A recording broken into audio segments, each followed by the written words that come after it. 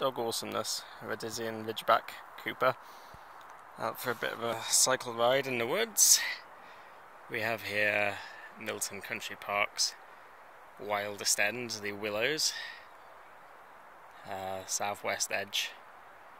It's pretty funky, this bit. It's it's not that wet. It's wet enough to bring out a kind of swampy environment. It's full of dead branches. It's a good place for wild running, kind of dash and run, navigate the obstacles type of stuff that I'm into. And it's a great place to come exploring, get a dog off lead. Well, walk dogs off lead as much as possible, because that's fun, and you get to train that way. If the dog's always on the lead, you don't get to do recall, you don't get to do manners, you don't get to do geniality, good dog behaviour, good dog attitude. Getting the bike over this, lots of hassle. I think I'll leave it here and do a bit of walking. Definitely going to get my bike nicked up here. Famous last words. This is Cambridge after all. Find me a person who doesn't have a story or a bike getting stolen. And me and Cooper are just out checking out the view. I think Cooper, he kind of does this ponderous mode where he kind of looks around. He's kind of like scouting out, where are we, where's the deer, that kind of thing. What's going on here? Dogs' environmental awareness is a pretty funky thing. They seem to be quite, we might have got used to a civilization and thinking straight lines and where am I going.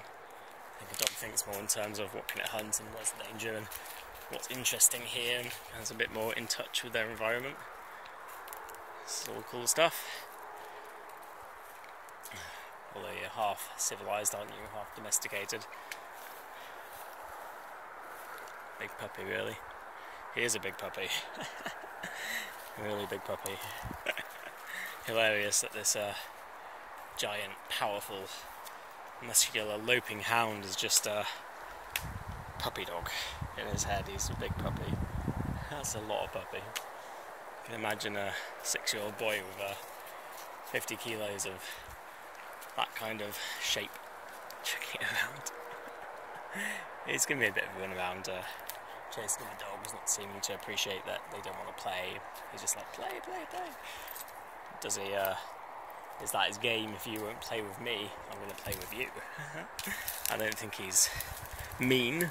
I don't think he has a bad bone in his body, but I think he could be that naughty.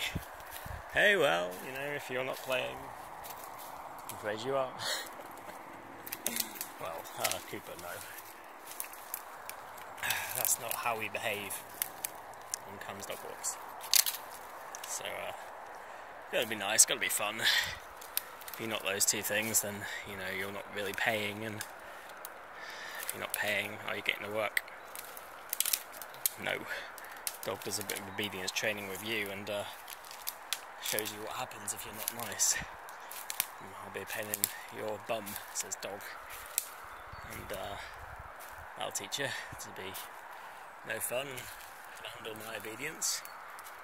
So I did a load nice. When he tries it on, I'm going to go play this dog. And I don't let him play with dogs unless they're happy to play. I try and get him games as much as I can.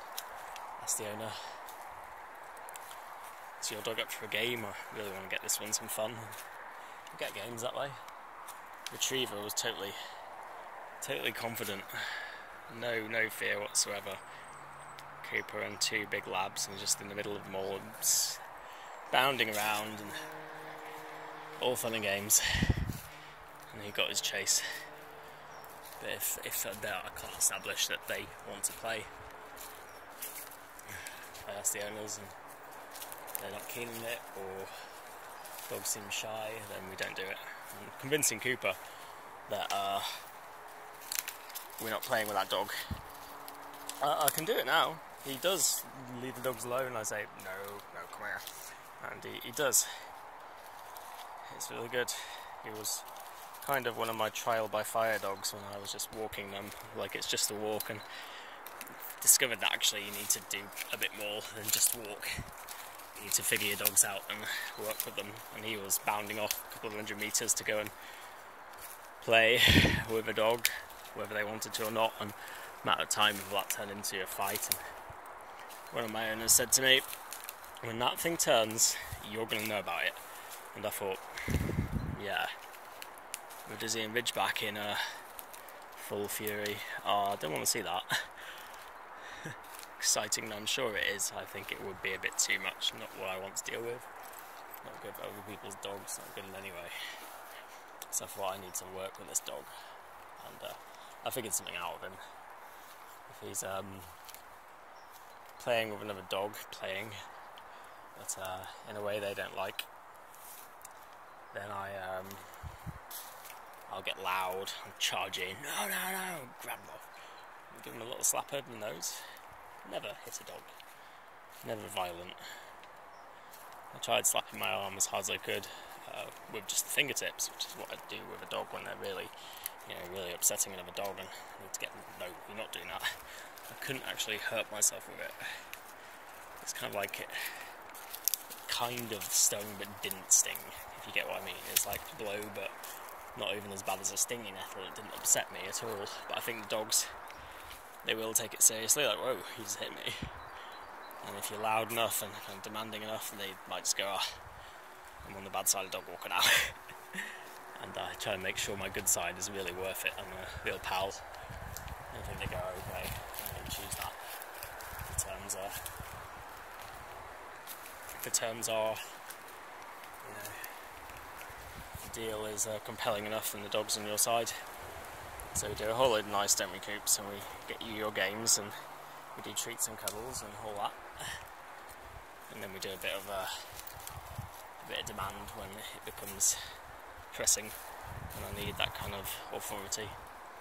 And I think we're doing pretty good, actually. You're gonna have a ride, are you? This is life.